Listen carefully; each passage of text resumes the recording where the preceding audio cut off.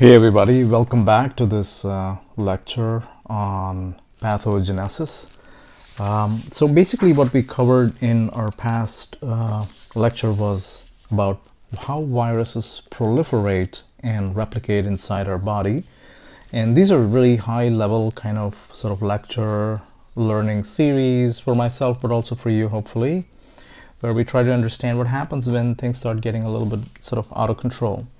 So pathogenesis basically is a process where the virus spreads inside an organism, inside humans, inside animals, and the mutual relationship between a pathogen and its host during the infection. That's what pathogenesis kind of describes. So it's a process that can be analyzed in many different ways, in histological ways, virological, and immunological methods, essentially. A viral infection can or be with or without symptoms. You can have, infectious kind of courses, having, cough or sneezing and those kind of symptoms, or it can be without symptoms. It's also called apparent or inapparent infection courses. In both cases, the host organism responds to the immunological defense responses and just kind of leads to overcoming the primary disease symptoms. You don't want to essentially sort of get into some serious trouble, and you should go into a process of eliminating the virus. So the typical course of an acute viral infection, it actually manifests in an early stage with a very non-specific sort of flu-like symptom, and it looks a little bit like this. So if you were to draw this graph, and if we were to see the path of how, in case of corona as well, you can see the similar to other viral infections. What you will see is the evolution of this.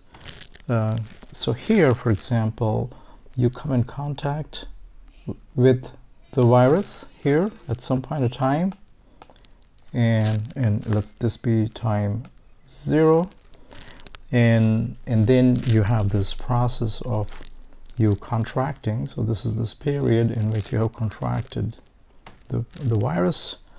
This process is called viremia.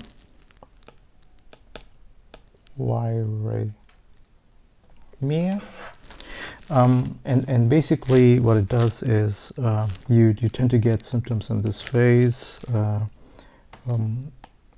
These symptoms could be flu-like symptoms,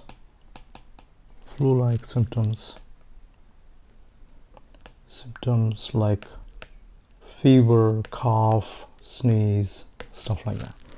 And and what happens here is, let me just go back to here. So essentially here you have these guys, and I'll describe in detail. So IgM, they are the ones who are basically fighting and sort of putting this back into bringing your body back, trying to destroy the virus. So what basically IgM or immunoglobulin M is basically an immunoglobulin M. So just if you read out of Wikipedia, it is essentially it was reported back in 1937. And the whole purpose of this was originally called macroglobulin. Originally it was called a macroglobulin. And so the whole purpose of this antibody is basically to attack your antigen. Essentially what it does is it basically releases cytokines, chemokines, essentially in a later stage. But the purpose of IgM is to fight these viruses. Now if things don't go that well, what happens is And many of you might be experiencing this right now as well. So this is a sort of a symptom-free phase. Symptom-free phase. So this could last a few days. This could last a few days. And essentially what happens is when this happens, you will not experience anything. You can kind of tend to think that you're recovering, but then things can go bad. And here, then you have the big brother of let's just call it a big brother. So IgG. And IgG is the variant that is, it's called immunoglobulin G. It's a type of antibody, and approximately 75% of the serum antibodies in humans. So this guy basically says, all right, so it didn't work with all these little cytokines that I released into the body to kill the antigen. And this guy brings forth so IgG specific T cells, specific T cells. And what this leads to is essentially it's releasing T cells, and T cells are very indiscriminate. So the virus is basically spreading. So this is basically a monophasic. You can see this. You can call this a monophasic infectious disease. So monophasic infectious disease, and this is when these two are combined, it becomes a biphasic.